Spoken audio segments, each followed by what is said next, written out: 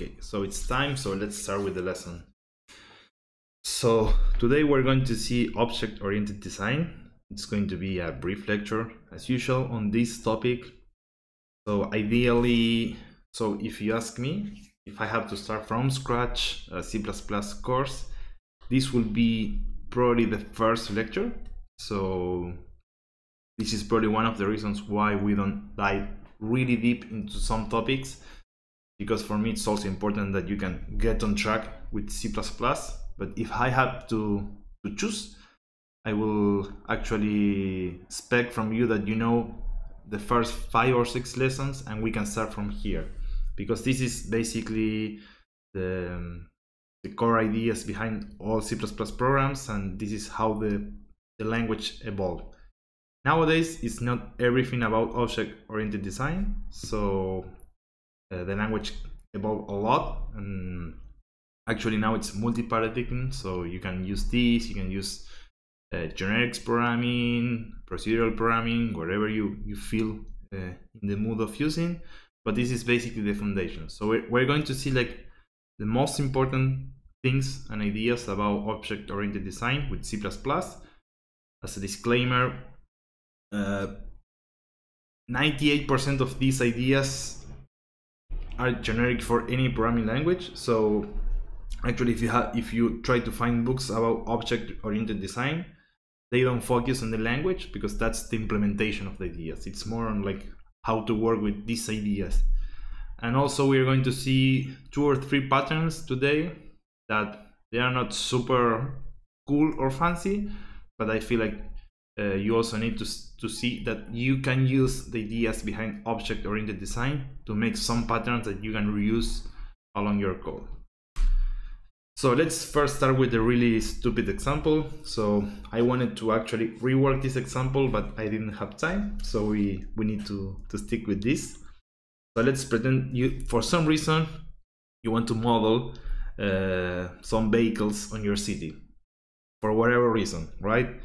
And then typically you will start coding and trying to model this on separate models. So you will have, for example, a bus, a car, and a truck. The idea behind object-oriented design is usually to reuse code and to group objects that belong together in a class hierarchy, right? So, for example, in this case, we are going to design this with an object-oriented design in mind, saying we have a class vehicle, will be our base class, that this would somehow model all our vehicles in the city. And then for this class vehicle, we need 3 particular methods. So we have 3 capabilities for this class. One is going to be the fuel amount. The other one is going to be the capacity, like the number of seats that this particular vehicle has. And the other one is apply brakes. So these are all fake examples, and that's for the sake of trying to explain the concepts. So, and then we are going to have 3 other classes that will derive from this vehicle class, and each class will implement this functionality in a different way. But now we have some sort of relationship between these objects, because we know for sure that at least they all stick to the same interface. So let's try to see a really quick example on C versus C++. So let's open the inherited example. Yeah, let's open the editor. No, not here actually. So inheritance, and then we want to open this one.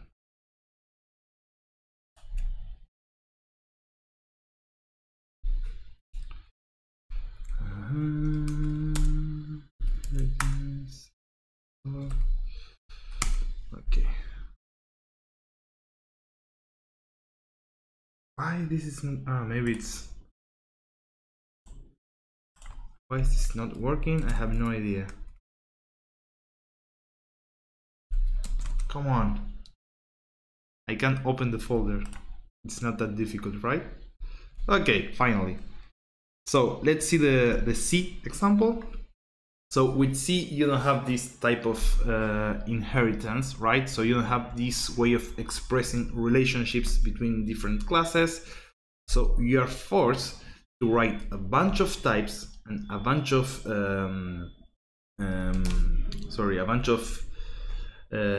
functions that are related somehow, but they are not expressly related in the code. So in this case, so these examples, by the way, are on the web page. So there is a examples zip file with all this code. So I encourage you to go and try the examples.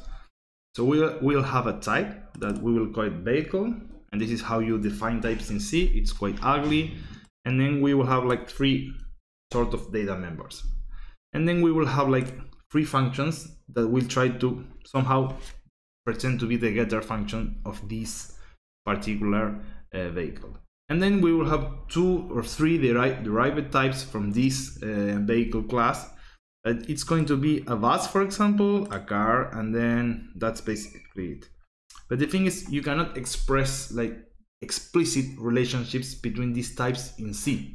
And then you need to start to compose this type saying, okay, this bus, it's a vehicle, then you have a vehicle. And then if you see this example, you will see that it's quite complex to read and follow. Why? Because it's C. And then if we try to model the same behavior but with C++, we can get much better code and actually express these relationships between the classes.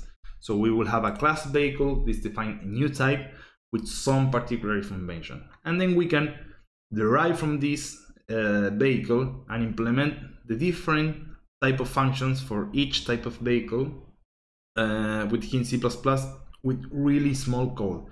And then here I will explain what is the meaning of this right now, but here you're expressing explicit relationships between this type.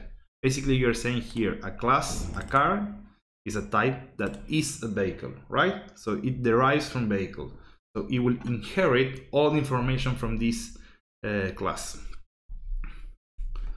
So in order to make the lecture short, I will keep moving forward. But again, you should download these examples and try it on your place. So the idea behind inheritance, that is what I am trying to explain, is that a class and a struct can inherit data from functions from other classes, right? And this way we can express relationships between the types and also reuse code. There are basically 3 types of inheritance in C++. One is public, that is the one we use. That is like if you have a derived class from a base class and you say, I am doing public inheritance, you will basically, all the methods that are public will be public on the derived class, and on the protected one will be protected on the private, and so on. There are 2 other types of inheritance that we don't actually use, and it's not commonly used. So for now, let's stick to public inheritance. Public inheritance will keep all access to specifier or the best class. So what I said before. And this is basically how it looks on the syntax wise. So the idea behind this type of inheritance is that there is an is-a relationship.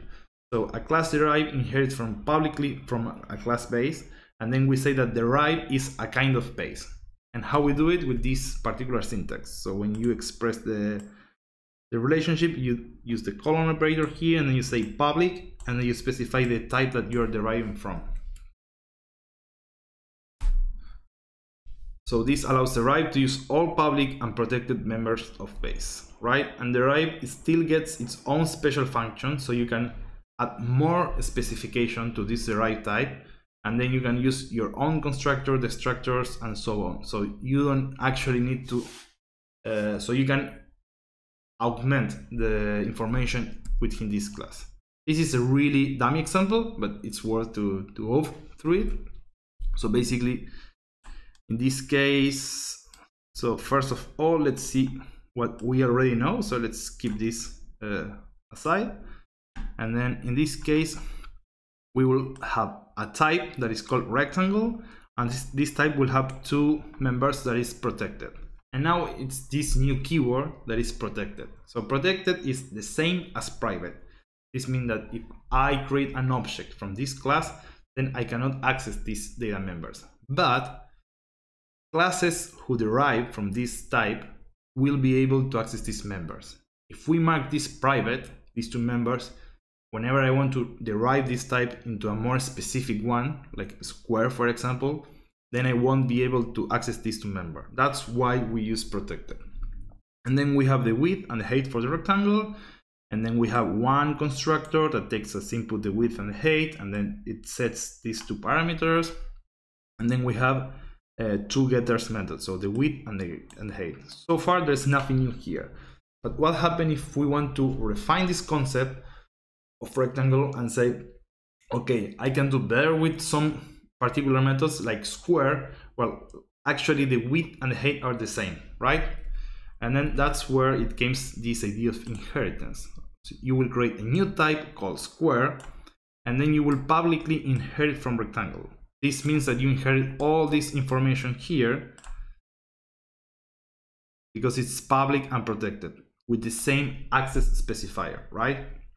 What you're going to change, for example, because you want to refine this concept, is the constructor. So if you pay attention to the constructor of the type square, this is the new constructor, you will only take one integer as input parameter, and then you will initialize the base class using the same parameter repeated, because the width and the height for a square is the same. And this is how you do inheritance, right? You want to refine a concept from a given class, and then you will add more specification. This is a dumb example. Again, try it. What we just did is something that we call function overriding. And this is one of the most common use mechanism to provide functionality across base class and derived class. So any function can be declared virtual. So the idea of overriding is that we have one. Actually, this is not overriding, but it's similar. The idea is that you have some function within the base class, and then when you derive, you change its functionality. In this case, we're changing the functionality of the constructor. So we are changing the prototype, so it takes different input of arguments and also how it works. So that's the idea behind overriding. So any function of any class can be declared virtual. So this is a keyword of the language, so you cannot use it for your purposes. The sun is killing me. So let's try to do like this. And then if a function is virtual in the base class, so in our example, the rectangle, then it can be overridden in the derived class. And how we do this? With a specific keyword that is override. So this is another keyword from the language. So this is something you cannot use. So these are keywords, right? And then base class, in this case, rectangle, can force all derived class to override a function by making it pure virtual. So when you declare the function on the base class and then you delete it, so you basically use equals to 0 means delete this function, then at compile time you are forcing all the derived types to implement this function. And this is called pure virtual function, and it has some meaning. One warning is not confuse function overloading with overriding. So remember when we did overloading a few lectures ago, we were basically picking from all functions with the same name but different parameters. For example, the sum function, you can sum 2 integers, 2 floating points, 3, I don't know, bytes, whatever, and you can have the same name but with different parameters. And then you overload this function. And then depending on how you call this add operation, at compile time, the compiler will say, okay, you are calling this function from all these possible functions, right? And if you do this, the functions don't have to be in a class, so they're just functions. So overriding, it's quite similar to the word, but it's completely different, the meaning. So you would pick from functions with the same arguments and names in different classes of one class hierarchy, right? So if you override the function, depending on which object you are using, you will pick this function, and this is something that will happen at runtime. So it's dynamically solved. There's this notion of abstract classes and interfaces. So this is basically a name to some specific classes. This is not a keyword of the language, it's basically an idea on object-oriented design. An abstract class, let me close this because something is weird with the presentation. See, the margins were wrong. Okay, now it's better. Sorry. An abstract class has at least one pure virtual function. What is pure virtual function? Again, it's just a name for a given syntax. So if we go back, this is pure virtual function. It's going to be whenever you mark a function from a class as virtual and then you delete it. And then an interface will be a class that has only pure virtual functions and no data members. So that's a name for a given class. So it's not something that is on the language or something that you need to define. So if you see a class that has all its members with pure virtual function and not data members, then you call this, oh, this is an interface. But it's the same. So the compiler doesn't care about these names. It's a way of modeling how virtual works. So a class with virtual functions has a virtual table.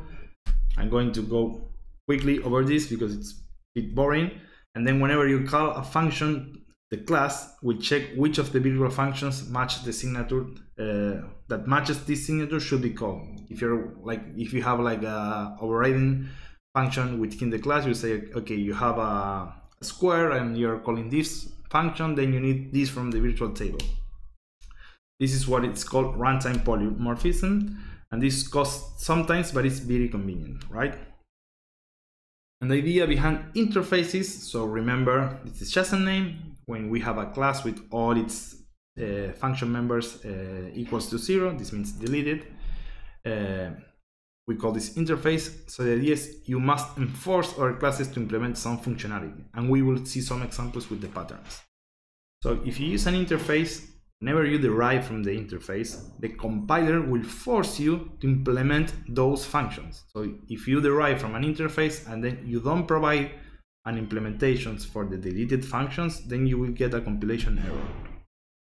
This allows thinking about classes in terms of abstract functionality and also hide implementation from the coder. So this is a common way to provide a sort of API.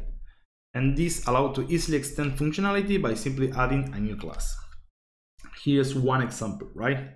So let's go quickly through it. Again, try it. So we have a class that is printable, struct and class is the same, you know this. And then we will define one unique virtual function that is called print, and then we will equal this to 0. This means we delete it. We are making this member function pure virtual. This means that whenever we derive from this class, we need to provide an implementation. So let's go, for example, the another type A, whatever, will publicly inherit from printable.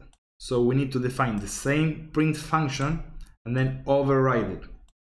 So we need to specify this print function is actually overriding this guy that you are forcing me to implement. And then in this case, I just print the name of the class. I can do the same with B, right? And then you can print A or B, and then you will get the output on the console. So this is like a really dummy example.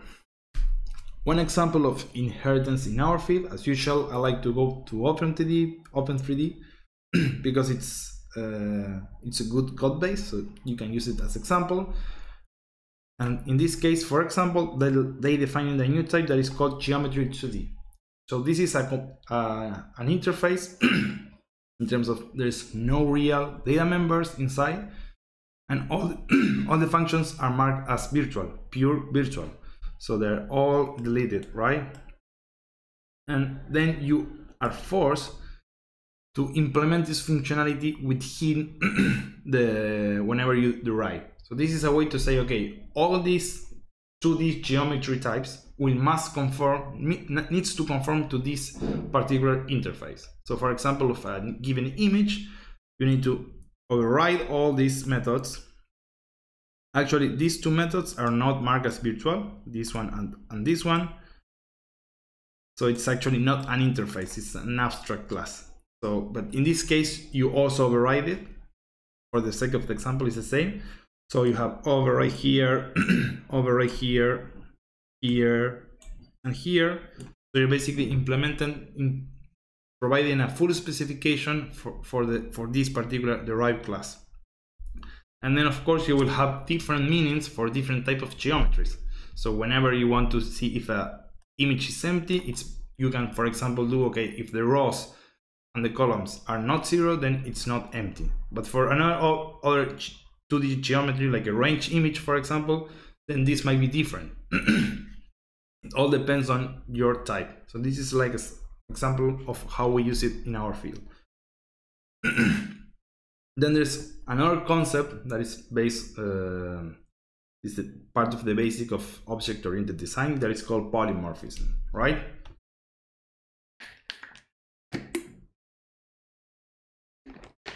This word, it's just a fancy word that came from the Greek language.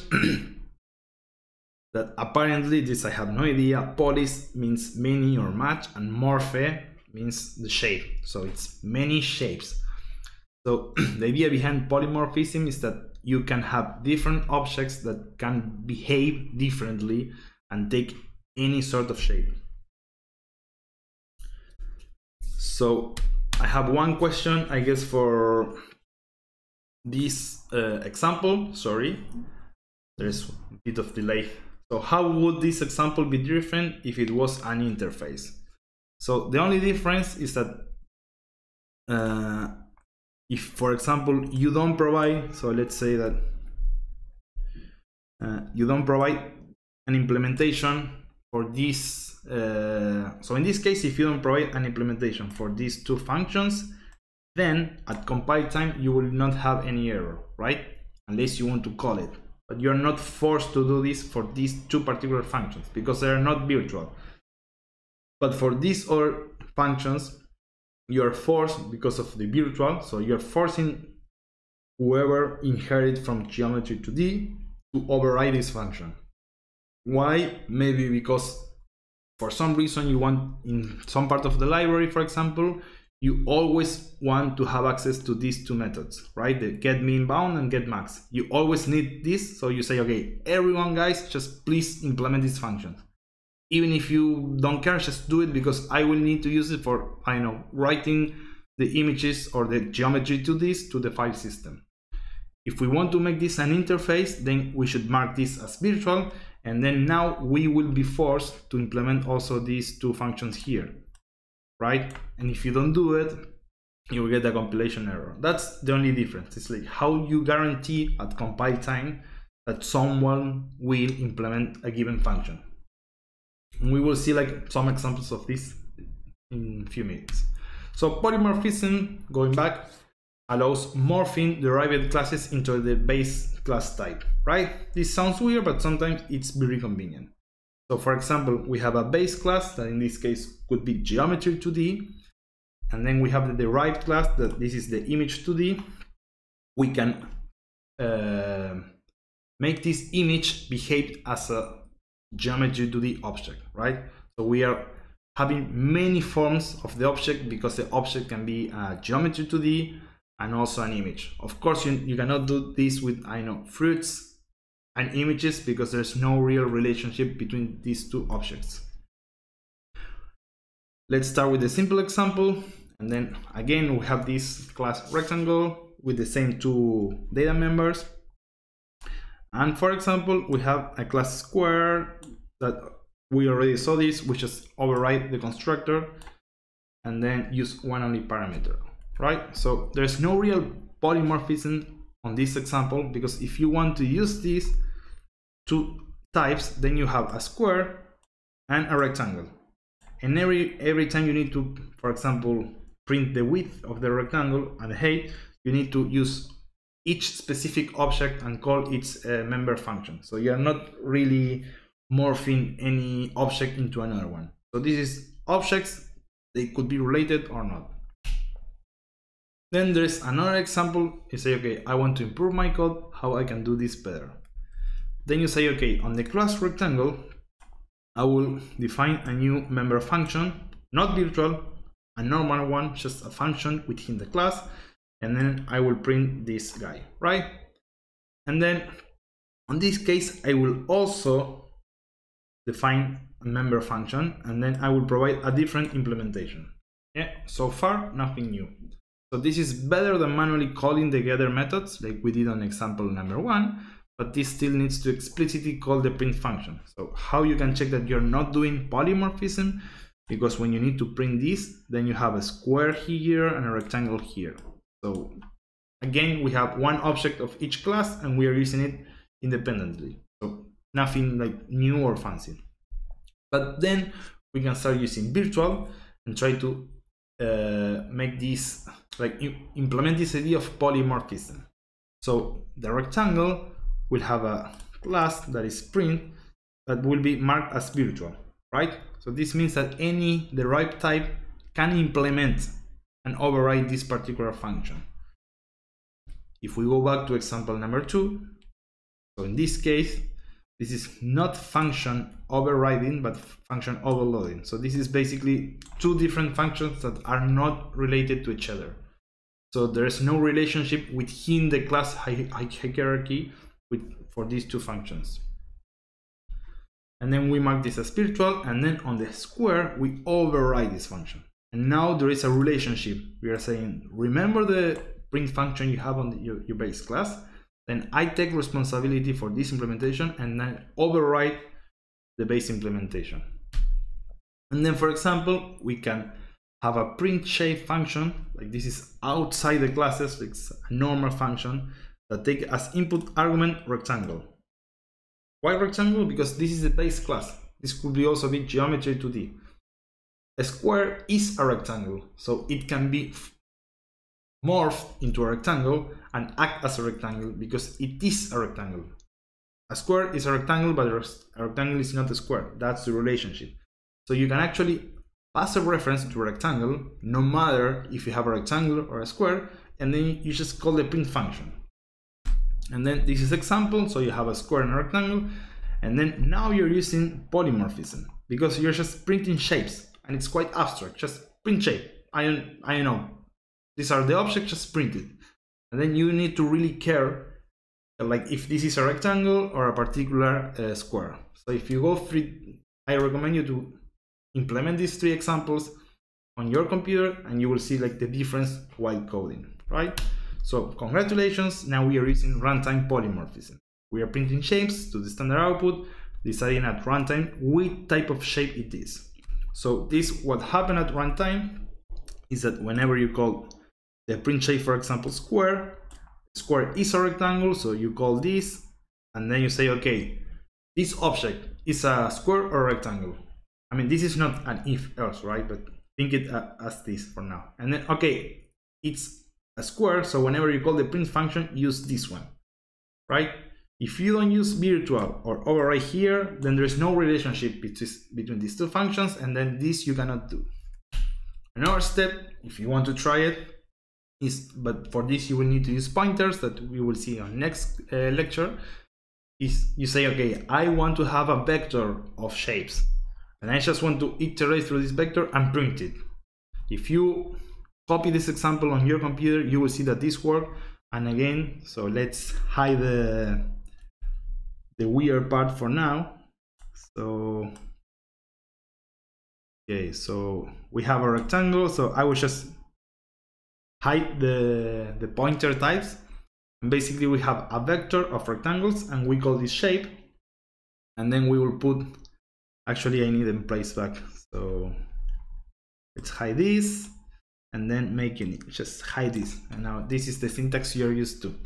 And then you will place back into this vector 2 shapes, one rectangle and one square. And this is quite generic. You don't care like if it is a rectangle or a square. The only thing you need to care is that they all conform to the rectangle or the base class, right? Because that's the vector that you have. And then you can, later on, you can iterate through all these shapes and then just say shape print. And then you will be calling at runtime, you will be picking which function from the virtual table, if it's a rectangle or square, which one it is, and then you will call this one. This is really convenient. And if you inspect the code, it's quite abstract, right? And then you might wonder, when is this useful?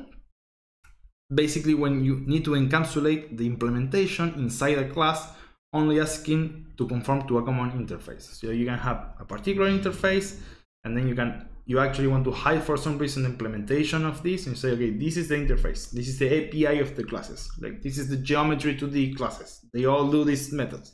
You can all clear these geometries, you can get the bounding box for this geometry, whatever. Don't look to the implementation, that's my problem, just stick to the interface.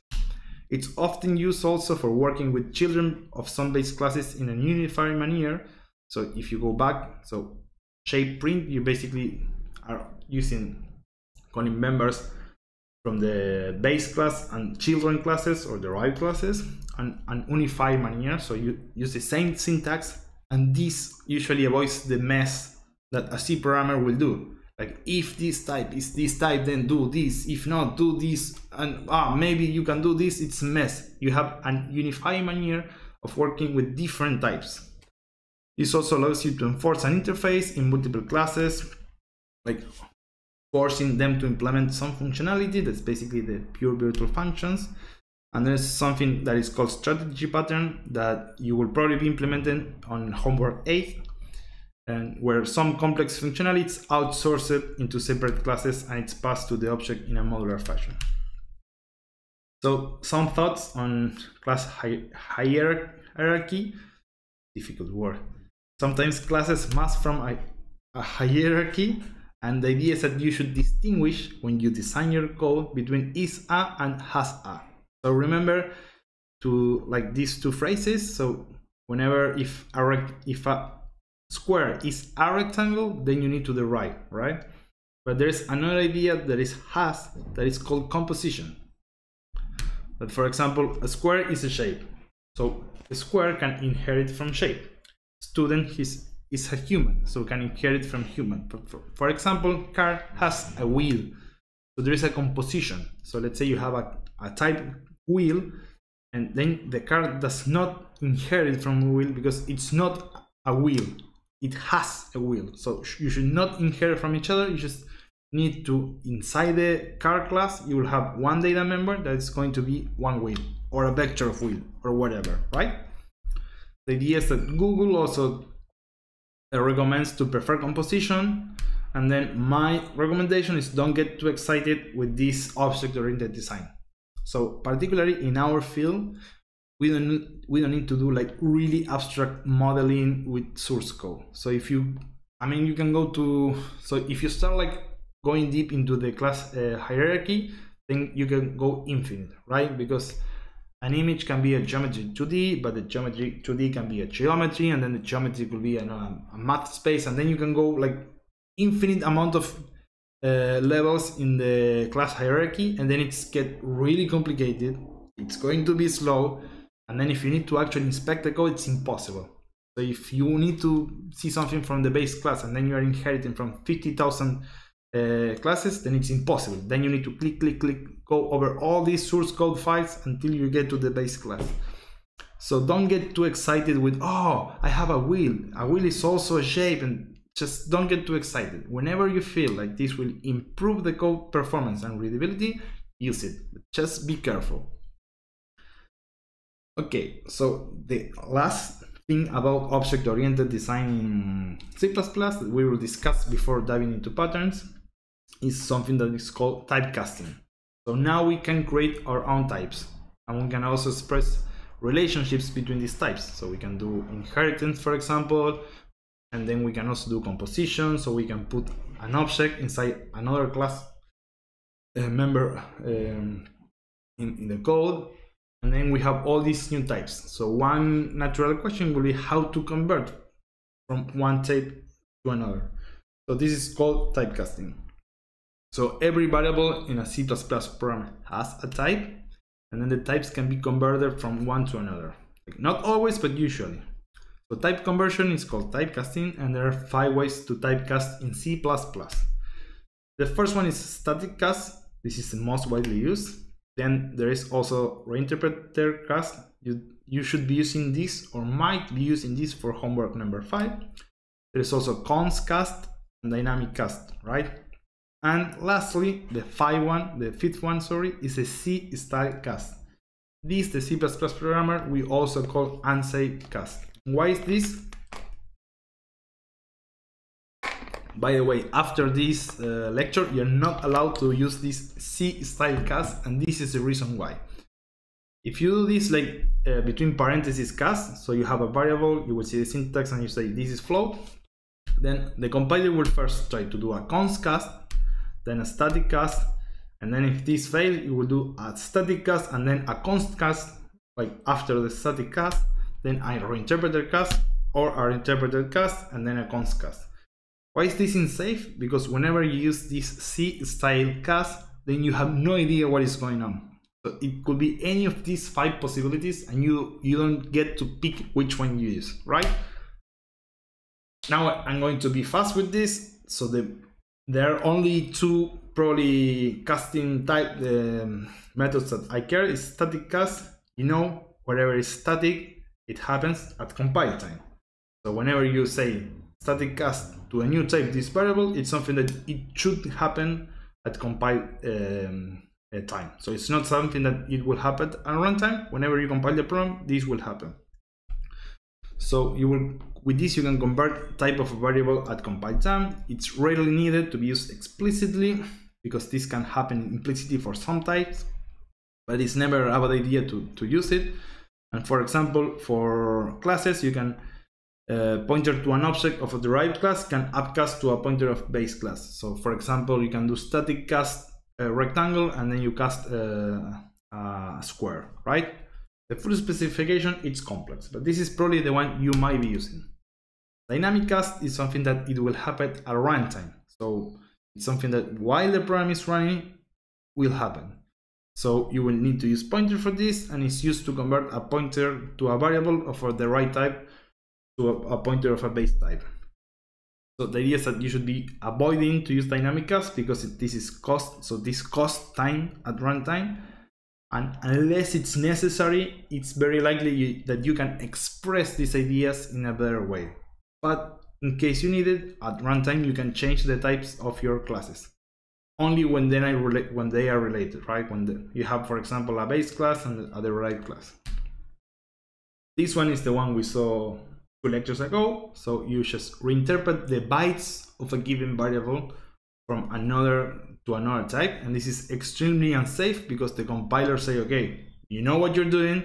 If you have 8 bytes and you say this is a floating point, it's up to you.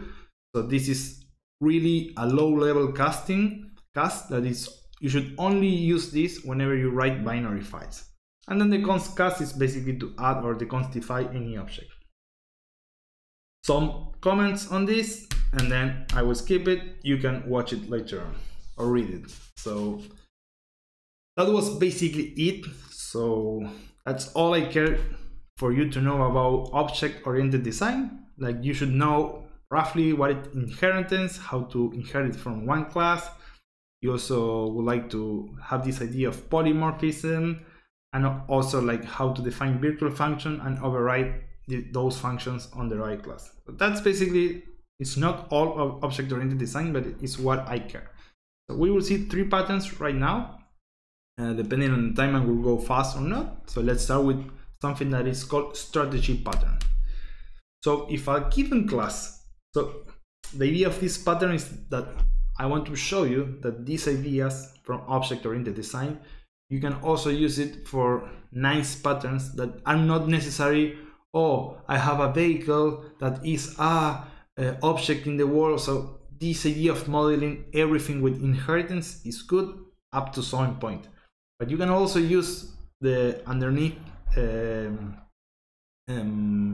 infrastructure to create new patterns that are not strictly related to these objects and classes and whatever, right?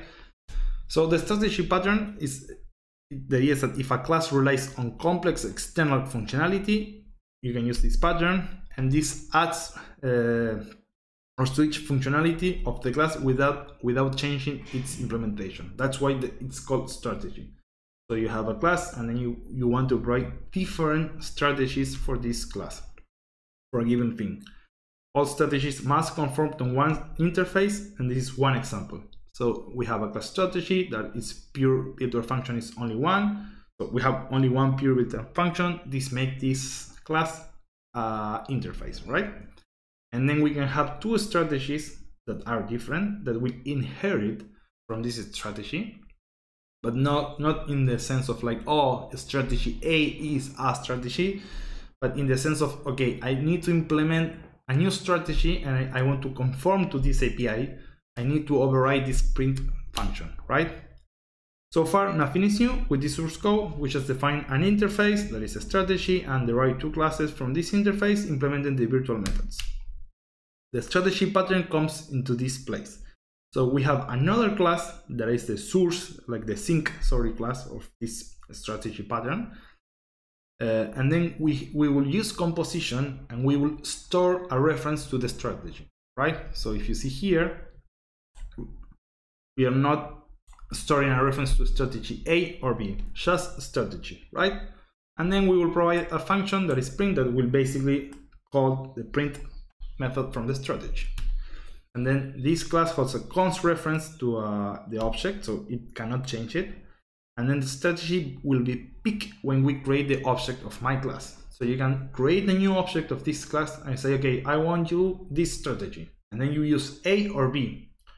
And because C++ supports polymorphism, this strategy A can form a strategy, not A or B, just the base class that is this interface.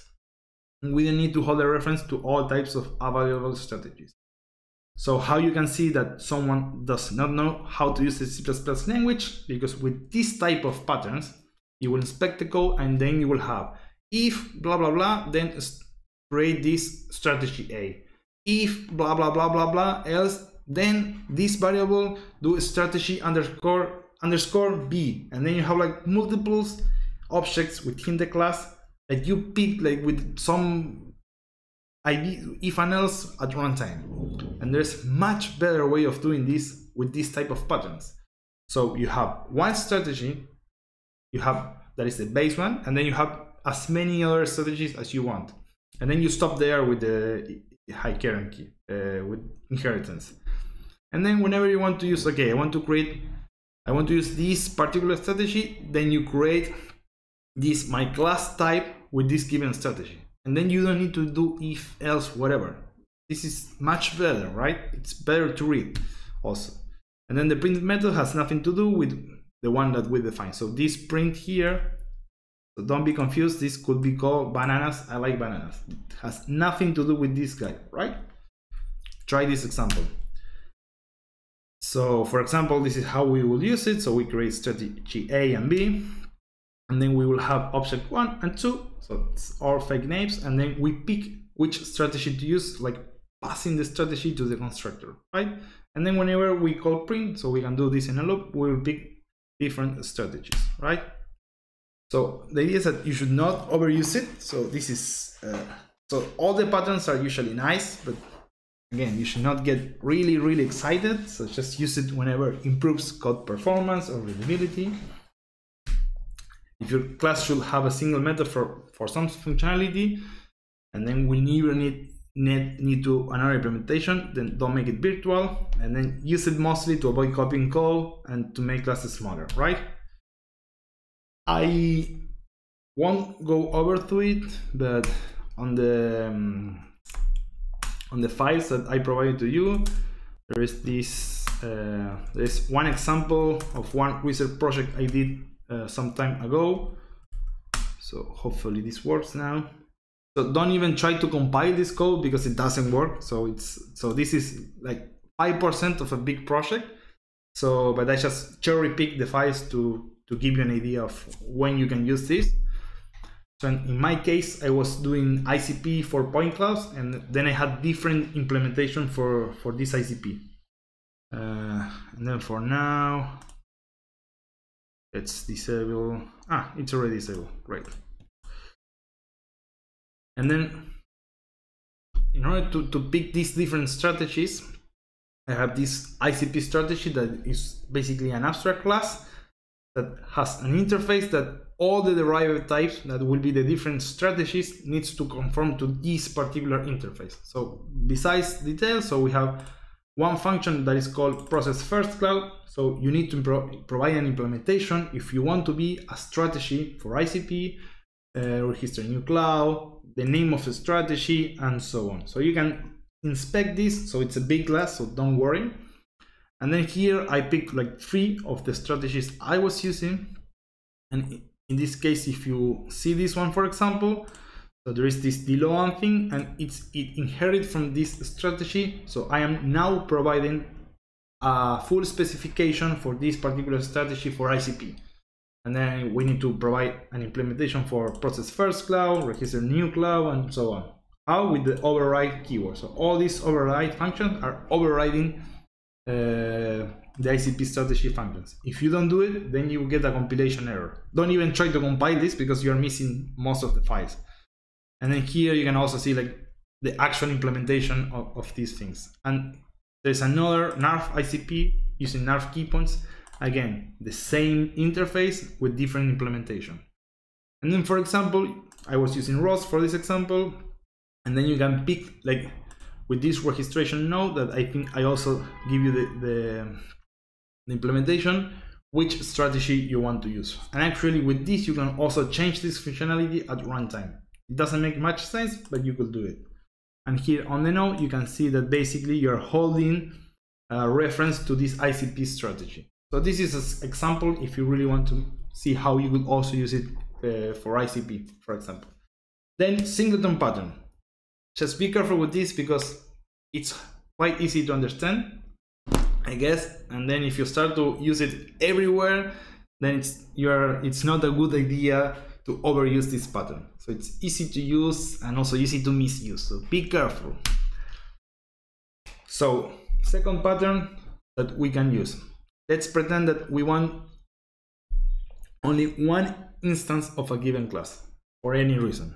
Have one class, for example, the bag of Vizzo word dictionary you might want to use for your final project, and then you want one object of this class. You don't want people to create multiple objects. For example, this for a rectangle doesn't make sense because you probably want a bunch of rectangles in your program for any reason. But for the dictionary in your program, there's only one unique dictionary, and then you don't want anyone to copy this or create new ones. Then you will use the singleton pattern. Without C++, this would be an if-else, right? You will see, okay, if objects are created, then don't do it, it will be a mess, right? But we have the compiler, and then we can use it in our favor, right? And then we can make sure that nobody creates more than one instance of a given class at compile time, right? And do not overuse it. It's easy to learn, but usually hides a design error in your code. Sometimes this is still necessary, and makes your code better, but just be careful. One disclaimer: this singleton pattern does not use any idea of object-oriented design, but it's part of the patterns I want to teach you, so that's why it fits into this lecture. Ah, by the way, you need to use this for homework number 7, so pay attention.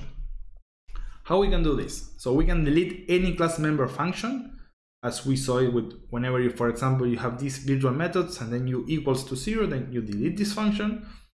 We also saw it on previous lecture. This also holds true for special functions like the constructor, the copy constructor, the copy assignment operator, the move constructor, the move assignment operator, and the destructor. The special function also holds true. You can delete these functions. And then just remember that any private member, this function or data member, can only be accessed by a member of the class. So someone outside the class cannot access this member, and also if you inherit, you could not access this member as well, neither. So how we implement this singleton pattern? We want one unique class across the program. So first of all, let's hide the default constructor and the destructor. With this, we say, okay, actually, yeah, so here, I didn't forget it. So we are saying we have one singleton class, let's call it, and you have the default constructor and the default destructor, right? So you don't provide a specific implementation, but you make this private. With this, you're forbidding anyone to create a singleton object. So for now, you just hide the constructor. This, if you want to create an object, you will have a compilation error, right? This completely disables the possibility to create a singleton object or to destroy it. So good. First of all, we are going good. And then let's delete all copy capabilities. So no one can copy objects of this class. So for this, we need to attack the copy constructor and the copy assignment operator. How we do this? We just delete this function. This is the same of doing equals to 0. Basically here you have the copy constructor and then the copy assignment operator. You should just say delete. So if anyone wants to call these special functions, compilation error. It's not allowed, right? And then you will start hating the compiler. But believe me, it's your friend. This completely disables the possibility to copy any existing singleton object. We done? Not really. So now we cannot create objects of the singleton class. We cannot copy objects. How do we create the unique instance in my program? Because it's not allowed anymore. So how? Compiler to the rescue. As usual, C++ has a powerful compiler, we should use it. We can create one unique instance of the class, and probably you might be guessing that this should happen at compile time. I will do this with static, right? So we will provide one member function that is static, and with this, we are allowing to access this function outside objects of the class. So if you go back to the static explanation from previous lecture, you can just call singleton double colon and then this function. We will call this function get instance. So this is the name you pick it. This is quite common, and we will return a reference to a singleton object, right? And the key idea here is that let's pick this color. You are creating an instance of this class at compile time, and it's static. This means that when you compile the program, this object will be created and will be part of the data of your program. And that's the unique object you create from the class, right? And because you disable the copy capabilities and constructing and destructing, this object will be alive across the whole duration of your program, and you cannot touch it. You cannot delete it, you cannot copy it, nothing. It's one unique instance. So it's quite nice, let's say. So this is the full pattern. There are much other better ways to implement this pattern, but I will say this is the most easy singleton pattern in C++. How we will use it? So we provide this on a header file, for example, and then so let's throw this on singleton.hpp, and then we cannot create objects, but we can call this get instant function, right? With this syntax, because it's a static member function of the singleton class. And then we just get the reference to that object inside this class that was created at compile time. So we are referencing something that is already alive, right? And then, for example, if you forget about the fact that you're using a singleton, then this will provide this will give you a compilation error, because in this case you're calling the constructor and it's private and you are not in, so this main is not part of the scope of the class, so you cannot call it, right? If you want to copy this, so basically you are calling the copy constructor here, another compilation error, you are not allowed to do this. And then if you want to do the copy assignment operator, again you cannot do this, you will get a compilation error. And here I have like a small example for you.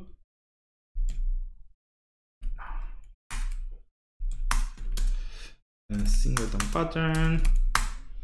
So basically the only difference with the slide is that I added this private member that is just an integer, and then here I provided a set and a getter method, so you can actually access the data members inside the singleton class, but through this get instance function.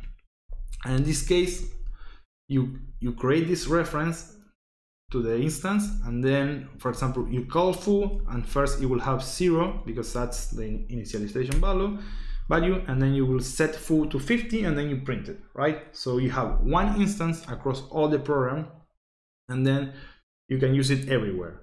So why this might be complicated? Because everyone who has access to this interface will have access to the same object, So on a multi-threading scenario, this will be a mess because you can have multiple threads of your program accessing the same object in memory. So this is one of the reasons you should not overuse singleton pattern. But for now, let's say that for the dictionary for your final project, you want only one dictionary, and then that's it. And then you want to guarantee that no one else create dictionaries, right? So that's the singleton pattern. No real inheritance, so no object-oriented design, just another pattern. There's a funny pattern that is CRPT, that is curiously recursive template pattern. So this is another pattern that you can use. But this involves inheritance. Again, it's not a matter of like if this object is a whatever, it's a matter of using the underlying infrastructure to provide better patterns. And then for some reason, let's pretend that you want to create new types. But every time you create an object of your new types, for some reason you want to print to the standard output the name of the type. How C people will do it, or how C++ people without knowing patterns will do it, you just implement a bunch of functions like we did on the first examples. So if you see the print examples, they are similar to this. And then you just, you say, okay, for this example, then print this, and then you type all the types. You basically like copy paste code. There's no compilation guarantee for this, and there is a much better way of doing this. So you will first define a base class that is called printable. So this is what I am calling basically, and then this will be not really a class, but a class template. We will see templates soon, but you already have some idea, I expect, right? So this class printable, we have a public constructor, and then it will be explicit because it's not the default one, so it's something that we provide. And then whenever you create any object of this printable class, then you will print to the standard output the type. I will do this with boost core demangle, so this is part of the boost libraries. You just call this function, you get the name of the type at compilation time. That's basically. And then the R here of the recursive pattern is that you can actually use this and say, okay, I have one type that is called example1, and this could be any name that will be inherited from printable, that is this class member, and the type will be example1, right? So here's the recursion of the template. So it's a recursive thing, right? And with this, you're saying, okay, I want to inherit from this type publicly, and because I don't provide any other implementation, I will be always calling the constructor from my base class. So whenever I create an object of example1, I will get into the standard output the name of the type, and then the same for other types, right? And then if you use this, if you try this at home, you will see that if you create object of these particular types, then whenever you create the object, you will get this print message on the standard output. So you will have like type created, whatever. So this is something that you might find useful to use at some point. So a summary, we're reaching the end of the lecture. So we saw some small ideas on inheritance and polymorphism. So these are basically the pillars behind object-oriented design. Again, I don't expect you to create a class hierarchy for like the world and the humanity. Just use it whenever it's convenient, like for example, forcing the right types to conform to a particular interface. Also, we saw briefly typecasting, so whenever you need to convert from one type to another, and we saw 3 patterns. So the singleton pattern is something you need to use for homework number 7. Strategy pattern will be most likely used on homework 8, and then the CRPT might be used or not. But the idea is that you see this pattern on how to use the language to create your own tools to work with. There are 2 videos for this week, like 10 minutes videos about the pillars of object-oriented design, so encapsulation, abstractions, inheritance, and polymorphism. And there's also one specific video for polymorphism. And then you need to watch this video. So next, this is something that is for people who don't have experience with C, it's probably going to be challenging. So next week we are going to dive deeply into memory management with C++, and for this is a prerequisite to know pointers. So Igor already, the one who teaches this class before me, he already did a good lecture on memory, on raw pointers and memory management with C, but using C++.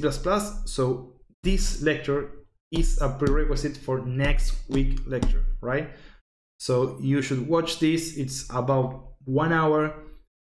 You should try the examples Igor does there and try to get some understanding on this, because otherwise next lecture will be quite difficult for you.